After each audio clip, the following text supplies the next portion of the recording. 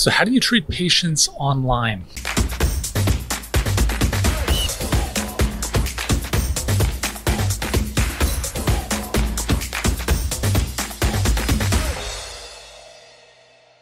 Well, before I show you that, let's talk about why it's an important consideration. Well, depending on where you're watching this, we may be well beyond COVID. We might be still in the thick of it. I don't know. But here's the thing, is that I think for years, medical professionals, we have been paid for what we do, right? So if you're a chiropractor, if you're a doctor, if you're a physical therapist, any kind of health professional, for the most part, you have immense knowledge. But if you think about what you've been doing, it's a lot of trading time for money, right? Getting paid for your hands-on work.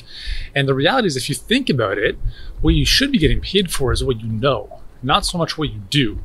And so this is the whole idea of transitioning, or at least adding virtual services to helping people online, is that you have immense wisdom and capabilities that can help people beyond what you can do with them in person. Now, I get a huge amount of backlash when I talk about virtual services, because it challenges the status quo, right? We've all been brought up in what I call the medical matrix, which is this whole paradigm of treating people in person. And listen, there's a time and place for that. I'm not disputing that.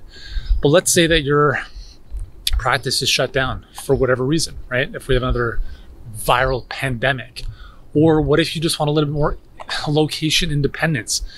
There are ways you can help people online that you would be surprised of how incredible the outcomes can be when you start thinking differently about how you can help people, okay?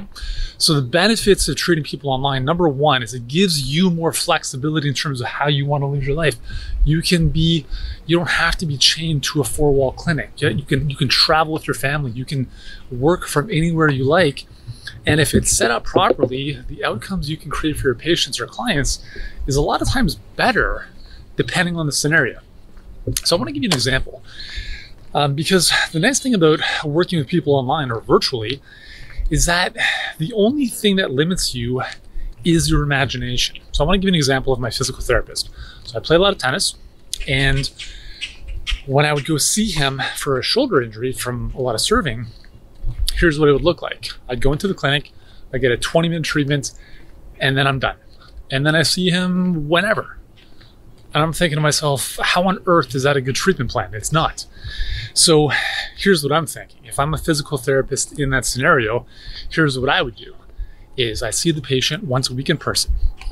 In between our sessions, because I think we all want our patients to get better, is I would put together a treatment plan that the patient, myself in this case, would be able to go through on my own.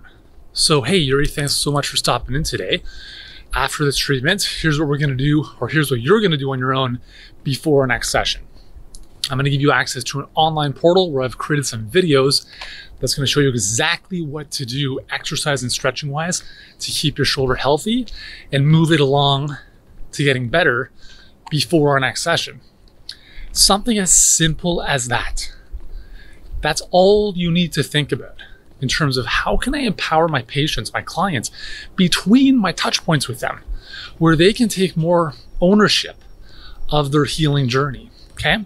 So that's why I say the only thing holding you back in terms of treating people online is your imagination. And listen, all the legal, all that stuff, right? The stories we tell ourselves about, oh, I can't practice online, blah, blah, blah. Believe me, we've helped thousands of practitioners over the past 5 years. You can do this, okay? I don't care what practitioner you are, DC, MD, ND, PT, RMT.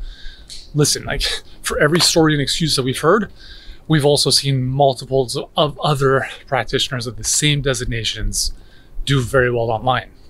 Now, let's say you're a hands-on practitioner, like a chiropractor, physical therapist, acupuncturist, massage therapist. Your obvious objection is going to say, well, what am I supposed to do? Give virtual massages? No, obviously not. You have to think differently. You have to think outside the box. And this is why I talk about, you have to think about helping people with what you know, not what you do. Because even if you're a massage therapist, or even if you're a physical therapist, you have years, probably even decades of experience, knowledge, and wisdom that if you think about, okay, if I can never touch someone with my hands, what would I advise them to do on their own?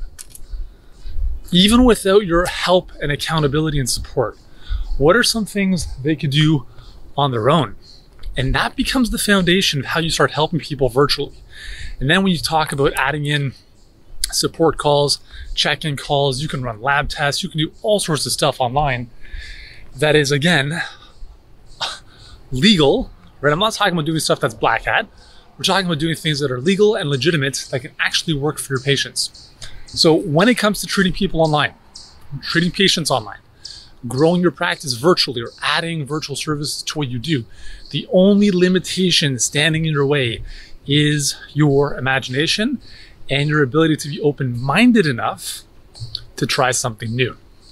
If you're not too sure how this all works and you'd like some help with this, then listen, this is what we do at Healthpreneur every single day. We've helped thousands of practitioners grow their brick and mortar, grow their virtual services.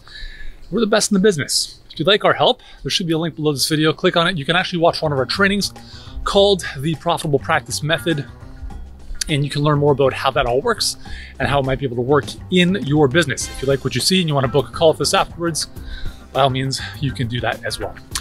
All right, so that's all for today. Hope you've enjoyed this one. If you have, give it a thumbs up. Drop me a comment below.